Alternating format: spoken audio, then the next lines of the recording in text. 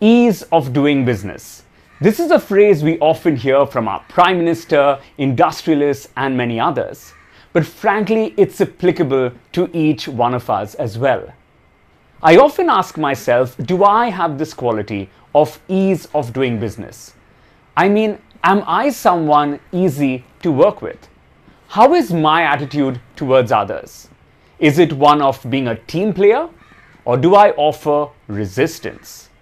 Do people enjoy working with me, or do they avoid working with me?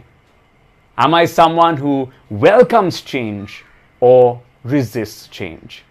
Frankly, this is an area where we all can grow in. Being a person easy to work with. So as we prepare for the year ahead, here are 3 factors to consider.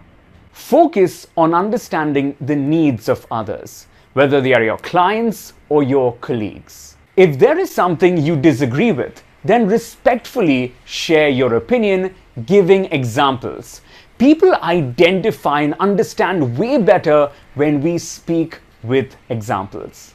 And lastly, have a team player attitude. We, us, our, this should be our vocabulary. How do we win? How do we grow?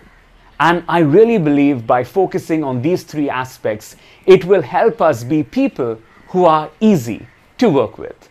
Wishing you the very best. Thank you for listening.